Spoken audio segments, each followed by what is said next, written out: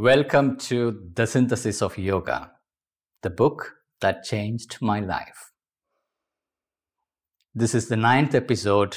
We are on the 2nd chapter of the book, The 3 Steps of Nature, where Aurobindo is covering 3 evolutionary steps nature has already taken, that which is already established, that is the first step, the bodily life. Second step is that which is currently evolving, which is mind, its intellectual capacity. That is currently evolving and spreading across the world.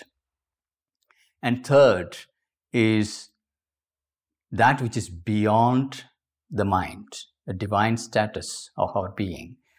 And historically, it seems, according to Sri Aurobindo, there were cycles of development where humanity touched upon this higher range, but has regressed and fallen back. And there are reasons for such regressions, that is to actually get a greater synthesis. There must have been some deficiency in that higher ascent in the past. And now when nature has returned to take up, for example, the contemporary modern materialism and economic aims, all that are actually part of a larger synthesis and integration. And as we can see, the intellectual culture and intellectual capacity is now spreading, reaching out to the whole world. No more a privilege to a small group of people. It's a sure sign that nature is preparing for a higher adventure. And it's also that when these mental capacities are developing, there is also corresponding imbalances in the bodily life. And current civilization, current humanity is yet to find the right balance when an intense mental activity is developed, how yet to keep healthy, stable body and to avoid mental imbalances.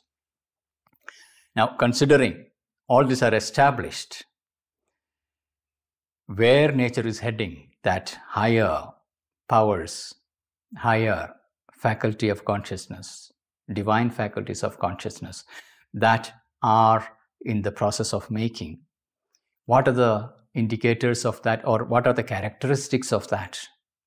And he touched upon these 2 aspects of the Vijnana and Ananda, that is divine knowledge and divine bliss, self-existent bliss as the very nature of these higher ranges.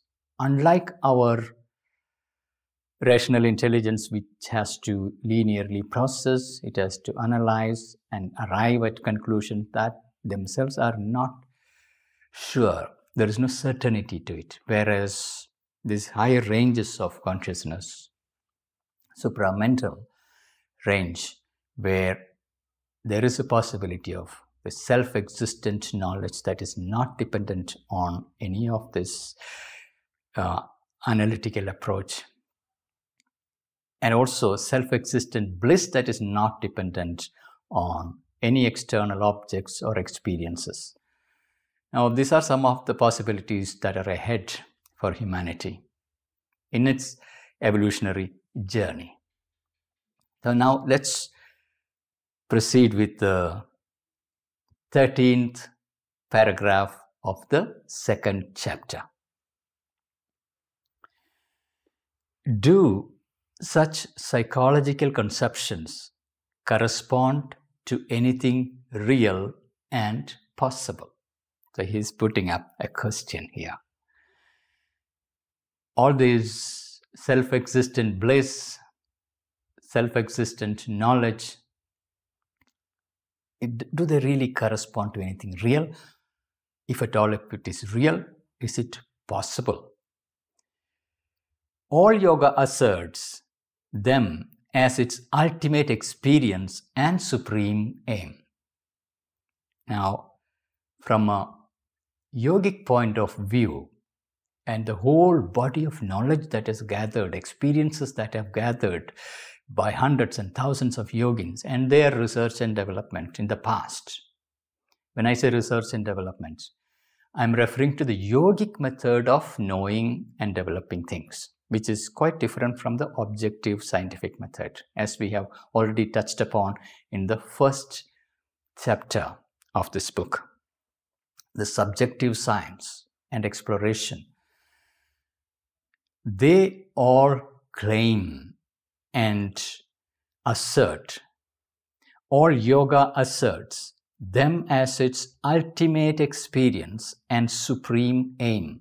The very aim of yoga is to go beyond our analytical, imaginative reason and to arrive at self-existent knowledge, self-existent bliss, and that too infinite in its nature. They form the governing principles of our highest possible state of consciousness, our widest possible range of existence. There is widest possible range and there is highest possible state. And these higher experiences asserted by the yogins of the past, aimed by all the yogic traditions, these higher states form the governing principles of our highest possible states of consciousness, our widest possible range of existence. Our current existence is very much limited to this tiny little body and the ego that is bound to this body. It's a limited memory and experience. But this higher range opens to a wider range of existence itself. So our normal existence is bound to this body and its limited ego, limited memory, limited capacities. But yoga asserts that this higher range has a much wider existence that is possible and higher state that is possible. And this has been validated by millennia of experimentation. There is, we say, a harmony of supreme faculties.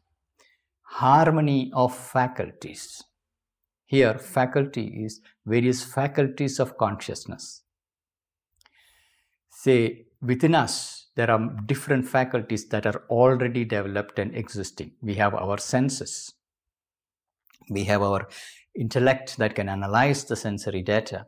We have our emotional being.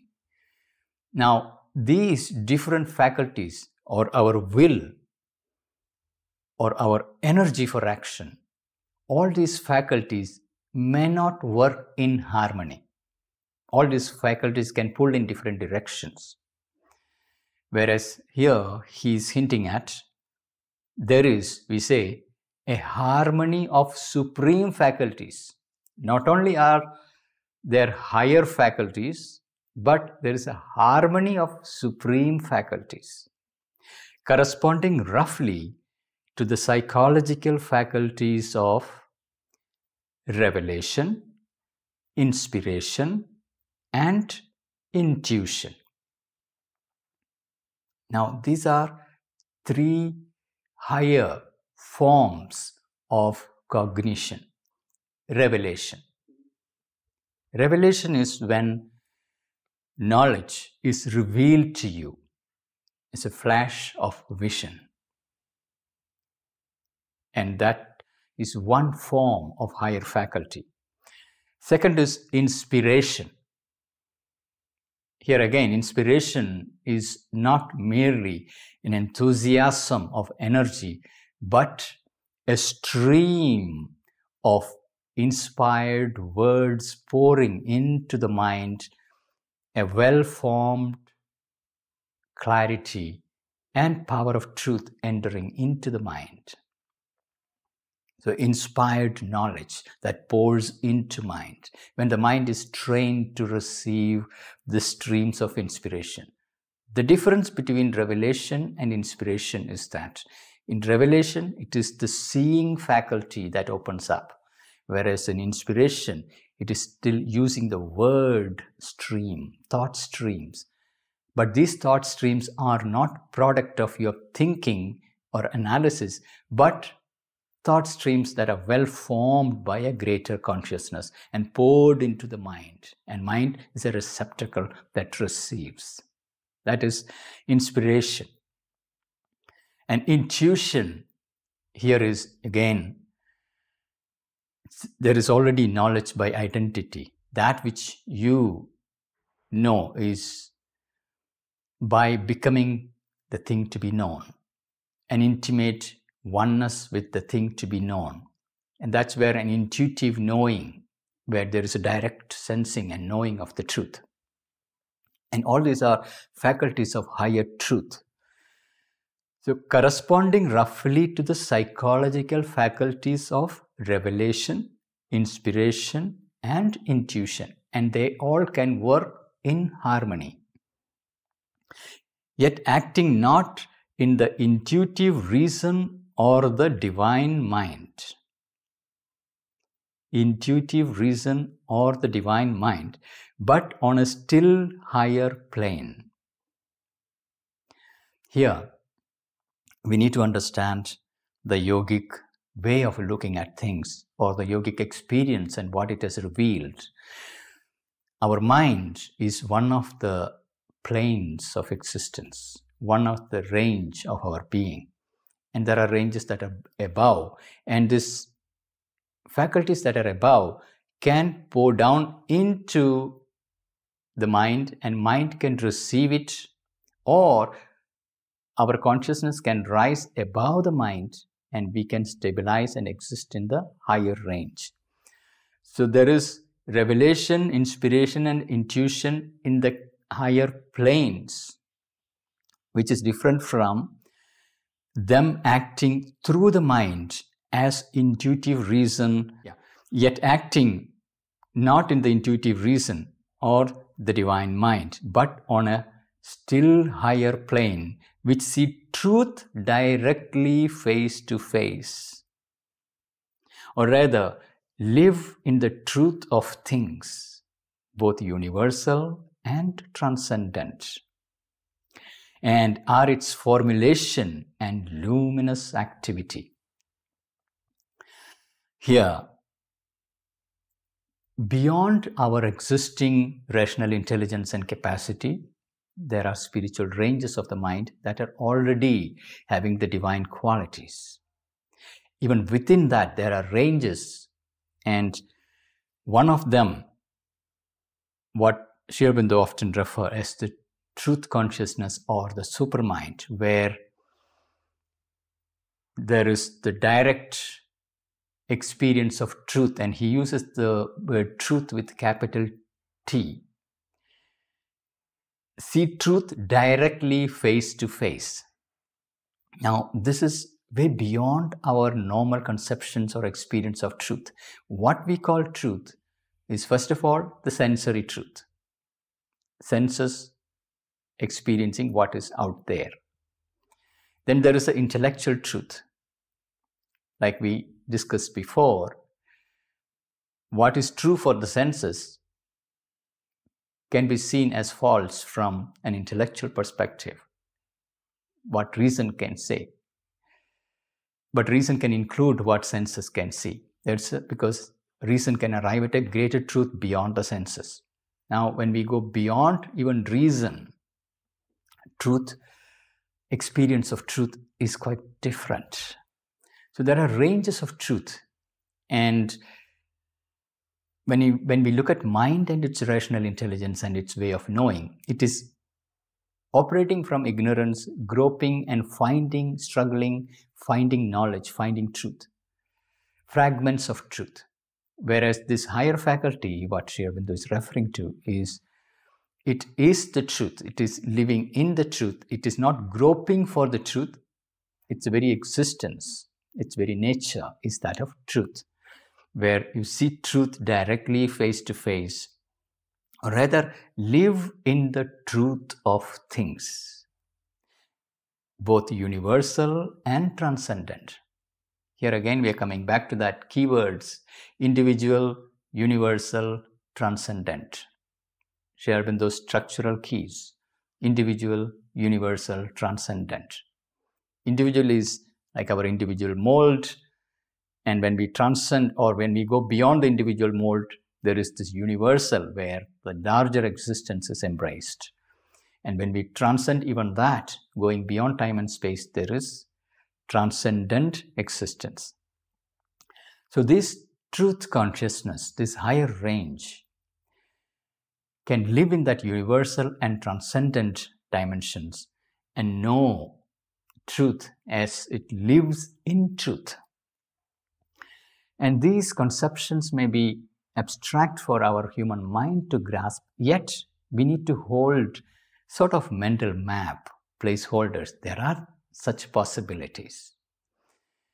And here, a yogi like Sri Aurobindo, who lived in that perspective, that experience, trying to explain in terms of the intellect, in terms of the mind, so that our mind can get some glimpse into those range and possibility. So let me read again. There is, we say, a harmony of supreme faculties corresponding roughly to the psychological faculties of revelation, inspiration, and intuition, yet acting not in the intuitive reason or the divine mind, but on a still higher plane, which see truth directly face to face, or rather live in the truth of things, both universal and transcendent, and are its formulation and luminous activity. So these faculties are the formulation and luminous activities of that higher divine consciousness. And there are ranges just above our immediate rational intelligence that goes way beyond our current capacity and experience as divine mind. Even that is not the end. There is beyond that, because these divine ranges of the mind itself can be limited, because they can show a facet of truth, not necessarily the whole of truth, and need not necessarily live in the truth. And this is where Sri Aurobindo is distinguishing a particular aspect of truth, where you are directly face to face with truth and live in the truth, both universal and transcendent. So let's keep them as placeholders, mental maps for us to keep as a reference point. And these faculties that would come from this higher possibility are the formulation and luminous activity of that higher consciousness. And these faculties are the light of a conscious existence. Light of a conscious existence. Light. Superseding the egoistic, and it's superseding the egoistic, and itself both cosmic and transcendent, the nature of which is bliss. Ananda, the delight of our being. This is the very nature of that higher consciousness. These faculties are the light of a conscious existence, superseding egoistic. We live in our ego-bound small existence, whereas this higher consciousness supersedes it, and itself both cosmic and transcendent, the nature of which is bliss. These are obviously divine, and as man is at present apparently constituted, superhuman states of consciousness and activity. These are superhuman to us. It is not normally accessible to us. It is way beyond our current range, in our current constitution. As man is at present apparently constituted, so that's our present constitution, present evolutionary stage, we cannot access them. But yoga is about training ourselves so that we can access these higher ranges. A trinity of transcendent existence, self-awareness, and self-delight is indeed the metaphysical description of the Supreme Atman. That is what Upanishads refers to as the Sat Chit Ananda. Satchidananda, when we put together, it becomes one word, Satchidananda. We can break it down as Sat Chit Ananda.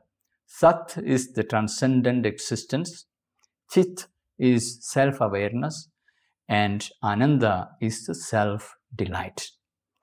So a trinity of transcendent existence, self-awareness, and self-delight is indeed the metaphysical description of the Supreme Atman. Again, the vocabulary Atman come from the ancient Sanskrit literature. Particularly we see in Upanishads, Brahman, Atman, these words. So the metaphysical description of Supreme Atman, the self-formulation to our awakened knowledge of the unknowable. Unknowable. In our current development stage of the mind and its possibilities, these ranges are unknowable. But we can develop the possibility of knowing them by evolving ourselves. The self-formulation to our awakened knowledge of the unknowable, whether conceived as a pure impersonality or as a cosmic personality manifesting the universe. So these are the two broad classifications of yogic spiritual explorations have arrived at two major classes of experience. One is the impersonality of that higher range. And we can see that many traditions, spiritual traditions, Buddhism in particular, Vedantic traditions, they all refer to that impersonal, vast Brahman or the void, emptiness. That's one profound experience, spiritual experience that is possible. The other is cosmic personality, manifesting the universe. So we can see some of the spiritual schools insisting on the experience of the cosmic personality, giving names and forms to this cosmic personality as supreme person behind all things. So whether it is conceived as Paramapurusha or Parameshwara, all these forms are of the, all this vocabulary we can see indicating a supreme personality. In the form of male personality, female personality, there are a whole range that is available. On the other hand, there is impersonal, formless. So both conceptions exist and all of them have place. So the metaphysical description of the Atman, the self-formulation to our awakened knowledge of the unknowable, whether conceived as a pure impersonality or as a cosmic personality, manifesting the universe. And this supreme states, whether it is conceived as impersonal or personal, are seen as a source that is manifesting the universe. But in yoga, they are regarded also in their psychological aspects as states of subjective existence. They are regarded as the states of subjective existence to which our waking consciousness is now alien. Our current wakeful state, cannot really know it, but which dwells in us in a superconscious plane. If whether we know it or not, that is already dwelling in us, which dwell in us in a superconscious plane, and to which therefore we may always ascend. So we can always ascend to it. We may not know it at this point, at this stage in our evolution, our wakeful state and its limited awareness, we cannot know it.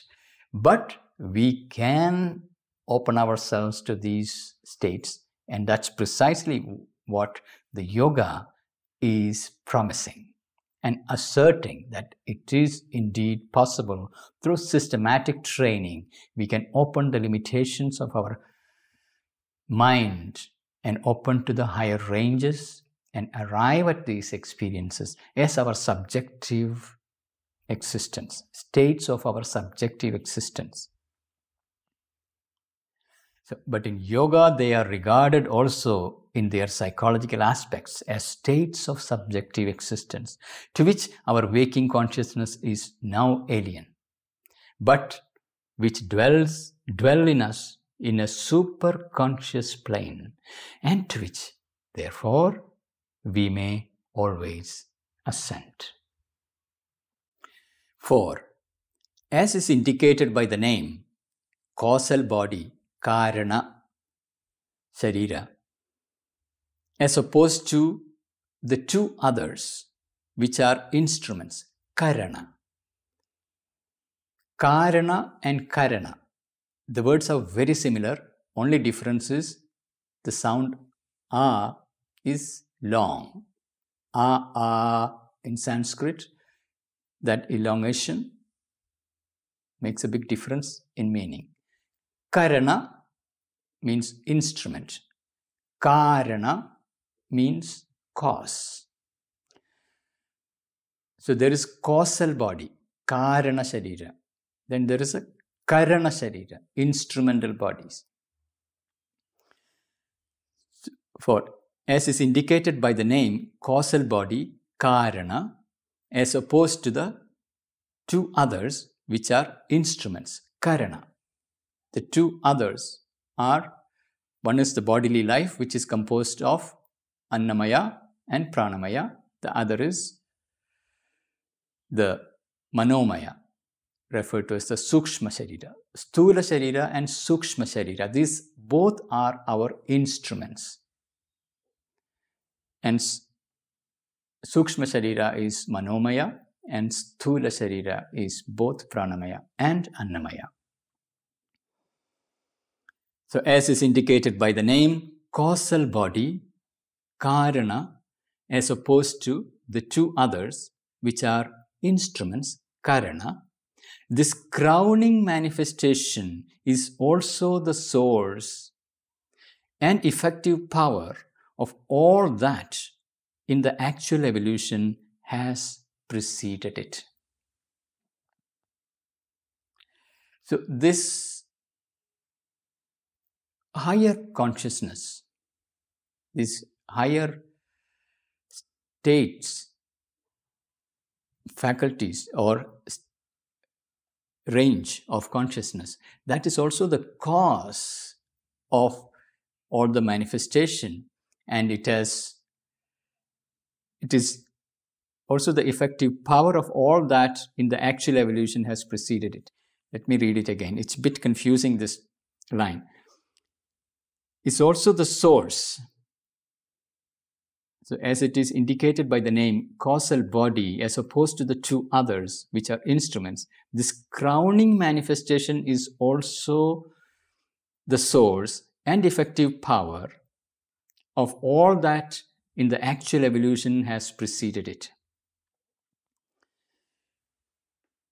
So on one hand, we are moving towards that higher consciousness. But at the same time, it is the very source and the effective power that is pushing the evolution towards it. It is operating from above as well as from below. Our mental activities are indeed a derivation, selection, and so long as they are divided from the truth that is secretly their source, a deformation of the divine knowledge. We have our thought, thinking, analysis, mental will. All these are mental activities. They are actually a derivation from the higher source, but they are disconnected. And because of that disconnection, there is deformation. And that is the fundamental issue. There is a disconnection and resultant deformation. Our mental activities are indeed a derivation, selection, and so long as they are divided from the truth that is secretly their source. So we are getting disconnected from the source which is of the truth consciousness. So long as they are divided from the truth that is secretly their source, a deformation of the divine knowledge. So the mental activities become a deformation of the divine knowledge.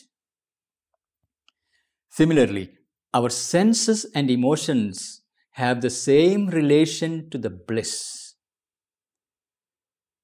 Previously, it is the mind, the instrument that is groping in ignorance, finding knowledge, which is having its correspondence to that truth consciousness, but derived and deformed. In the same way, our sensations and emotions have the same relation to the bliss, the ananda dimension. Our vital forces and actions to the aspect of will or force assumed by the divine consciousness. In Sat, Chit, Ananda, that is the Trinity. Ananda is the original source. That is where we have our sensations and emotions. Like our sensations and emotions have the same relation to the bliss. Our vital forces and actions to the aspect of will or force as assumed by the divine consciousness. So in Satchidananda, we have Sat, Chit and Ananda. Chit has the pure awareness, but it's also force. Chit, Shakti. So that Shakti dimension is what comes in as the vital forces and actions. So imagine it to be, there is an upper half and a lower half. Out of that, what is above is Satchidananda, and Ananda in the lower range degenerates or limits itself into tiny little window of sensations and emotions. Whereas the Chit Shakti dimension particularly, translate here as the vital forces in us, a limited, narrow action. And the Chit dimension is what translate as mental activities, narrow and separated and limited and deformed. So Chit, Shakti, Ananda, they have their corresponding action in the lower range in our mental and emotional and vital range as Chit coming in as mental activities, mental limited awareness, but separated from the source. Therefore, a deformation. The same way, Shakti transcribed here and limited and become narrow, small as the vital force and its activities. And Ananda translating here in the lower range as sensations and emotions experience, and very narrow and limited. But they are all derived from this higher range and disconnected from those sources. Not over. There is our physical being to the pure essence of that bliss and consciousness. pure essence, Sat. Sat become our physical being. It is our physical being to the pure essence of that bliss and consciousness. Bliss and consciousness is Ananda and Chit Shakti. So Sat, Chit, Ananda. And Chit has two aspects to it, awareness and force. Chit Shakti aspect to it. So this trinity reverses in the lower range, where Sat become our physical being. Chit become our mental activities. Shakti become our vital forces and activities. Ananda become our sensations, emotions. But in this lower range, all of them are separated, limited, narrow. So let me read this line again. It's very, very important structural key, how the higher converts itself in the lower, translates itself in the lower. Our mental activities are indeed a derivation, selection, and so long as they are divided from the truth, that is secretly their source, a deformation of the divine knowledge. Our sensations and emotions have the same relation to the bliss. Our vital forces and actions to the aspect of will or force assumed by the divine consciousness. Divine consciousness here is the Chit. Our Chit Shakti. Our physical being to the pure essence of that bliss and consciousness. Ananda and Chit Shakti. The essence of that is Sat. Our physical being to the pure essence of that bliss and consciousness. The evolution which we observe and of which we are the terrestrial summit. We are the terrestrial summit. Terrestrial, that is, within the earth, there is an evolution happening. On earth, there is an evolution happening. And we are the terrestrial summit, the latest product of evolution, which carries forward all the gains of the past as a potentiality in it, and yet manifesting something new. The evolution which we observe and of which we are the terrestrial summit may be considered, in a sense, as an inverse manifestation. So there is Satchidananda that is becoming inverse down here in the lower ranges. An inverse manifestation by which these supreme powers in their unity and their diversity use, develop and perfect. So these higher powers in their unity and diversity use, develop and perfect the imperfect substance and activities of matter, of life and of mind. So here we are beginning to see that structural key here. Below are these three ranges: matter, life energy, mind. These three, and above are the Sat, Chit, Ananda, and there is a link between the two, that is super mind. We will get to know more about this in coming chapters, but here is a structural framework of 7 dimensions. And what is happening, according to Sri Aurobindo, is that the evolution which we observe, of which we are the terrestrial summit, may be considered, in a sense, an inverse manifestation by which the supreme powers are the powers of the Satchidananda and the Supermind, in their unity and their diversity, use, develop and perfect. What are they using, developing and perfecting? The imperfect substance and activities of matter, life and mind. So there is matter itself, and its evolution is imperfect. It is a work in progress. Matter is evolving. From inanimate matter emerged the living matter and human bodily substance, our biomass, the living substance. It is still matter's evolution, and it is not a finished evolution. that higher faculties in their harmony are working towards pushing matter itself towards greater perfection and possibility. The same way, life on earth is still an ongoing evolution. Mind on earth is an ongoing evolution. They are all being pushed towards greater and greater perfection. And their substance and their very activities are being moved by this greater wisdom that is acting from behind towards a greater harmony, greater perfection, greater beauty, greater delight. So that the inferior modes, may express in mutable relativity. Mutable relativity. This is very important. What is below is relative existence. What is above is absolute existence, beyond time and space. It is in the relative mutable existence this instrumental evolution is happening. So that the inferior modes, these inferior modes are the physical substance, matter, life, mind. These are all inferior modes.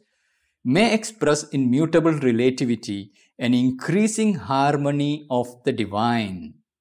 An increasing harmony of the divine and eternal states from which they are born. So all this inferior instrumentation, they are all born from that higher consciousness. And it is also being led and guided and pushed towards its own fullness, because it is towards the source from where they have come, the evolution is all tending and moving towards.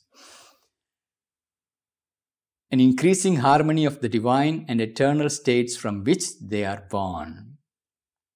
So the inferior modes may express immutable relativity, an increasing harmony of the divine and eternal states. They are eternal states, timeless, eternal, from which they are born. If this be the truth of the universe, then the goal of evolution is also its cause. This is where it gets very interesting. The goal of evolution is also its cause.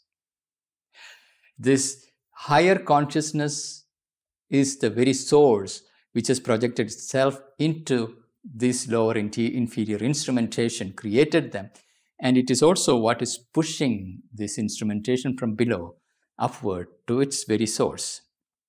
So that within this inferior instrumentation, that higher consciousness can express itself. If this be the truth of the universe, then the goal of evolution is also its cause.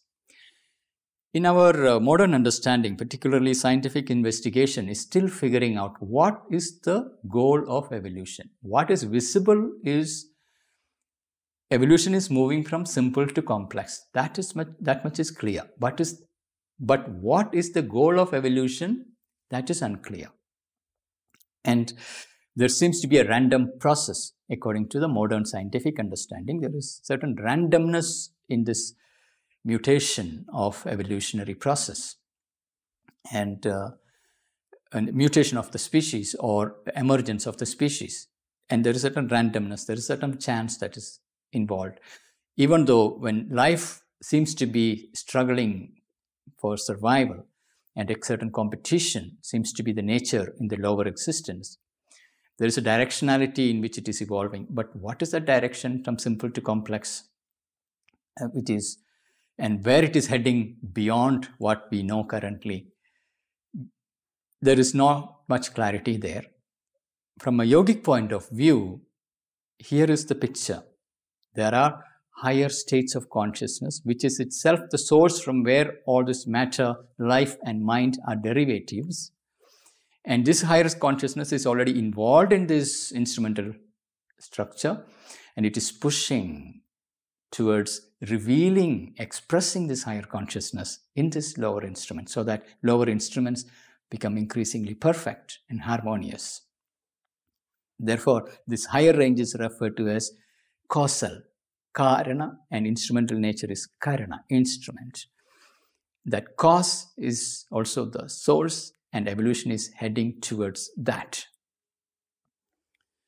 The goal of evolution is also its cause. It is that which is immanent in its elements. Immanent, that higher consciousness is immanent. It's involved in matter. It's involved in life. It's involved in mind. And out of them is liberated. So this higher consciousness can be liberated within all these ranges of instrumentation. It can be liberated from the mind, or in the mind, in the life, in matter itself. And for that liberation, certain transformation of this instrumentation is required, and that very transformation itself is enabled by this higher consciousness. But the liberation is surely imperfect if it is only an escape and there is no return upon the containing substance and activities to exalt and transform them. So here we are going back to again some of these schools of yoga that focus on the liberation. They recognize that higher consciousness is involved and embedded in these lower ranges, but it can be liberated and liberate and go back to the source. If that alone is the goal of yoga, that Sri Aurobindo is saying is imperfect, because it's not liberation by rejecting, not returning to the containing substance of matter, life, mind.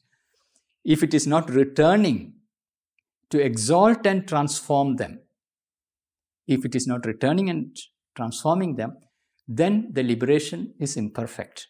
It is only one half of the truth. But the liberation is surely imperfect if it is only an escape and there is no return upon the containing substance and activities to exalt and transform them. The immanence itself would have no credible reason for being if it did not end in such a transfiguration.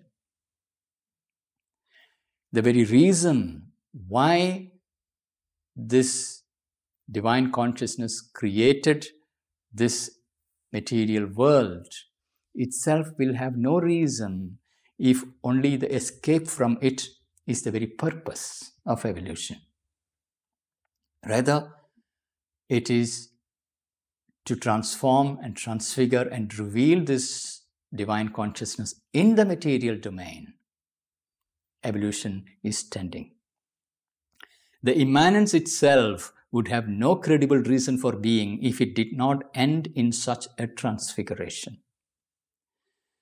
But if human mind can become capable of the glories of the divine light, if the human mind can become capable of the glories of the divine light, human emotions and sensibility can be transformed into the mold and assume the measure and movement of the supreme bliss. So here, first he touched upon the mind.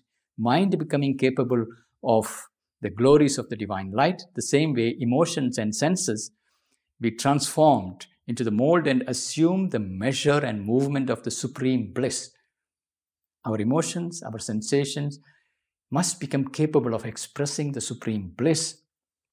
Similarly, human action not only represent but feel itself to be the motion of a divine and non-egoistic force. Our current human action is bound by the ego and very limited.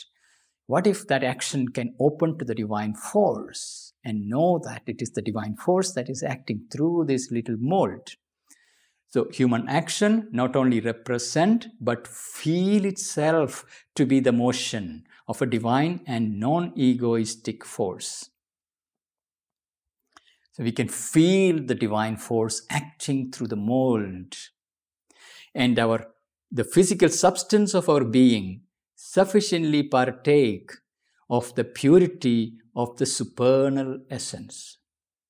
So here he's bringing in even our material substance, our very physical substance of our being sufficiently partake of the purity of the supernal essence, that timeless, eternal essence, the Sat, can be experienced in the very our physical substance. Sufficiently unify plasticity and durable constancy to support and prolong these highest experiences and agencies.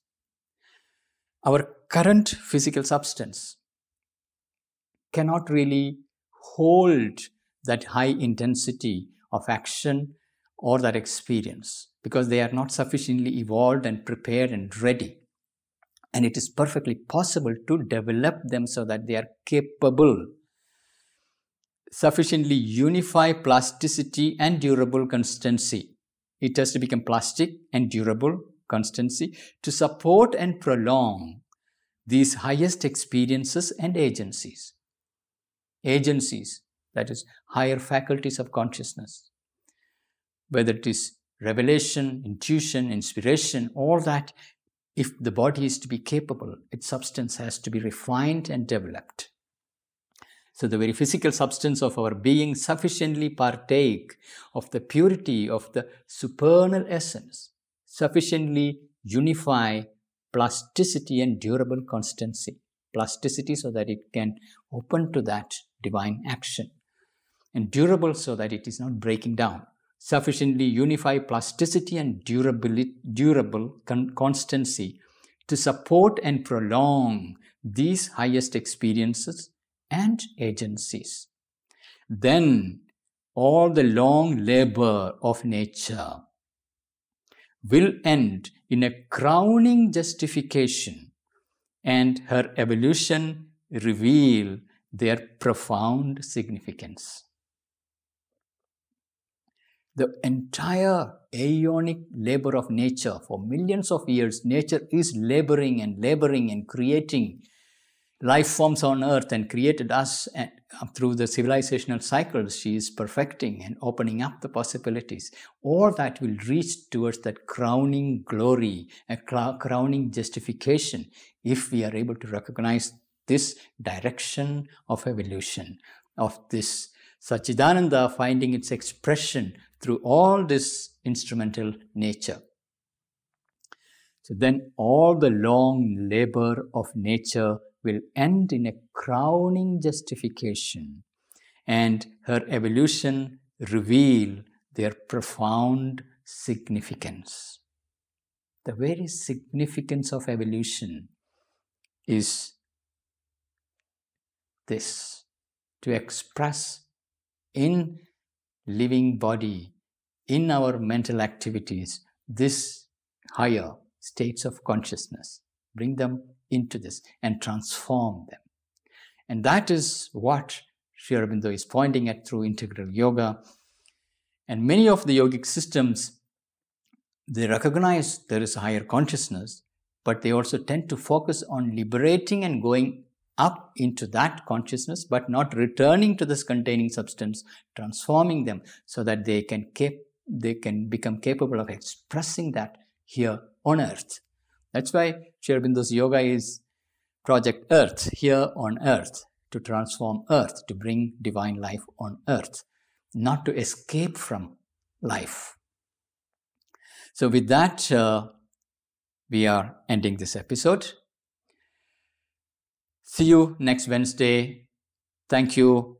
Please share your feedback, suggestions. I would be very happy to receive your suggestions.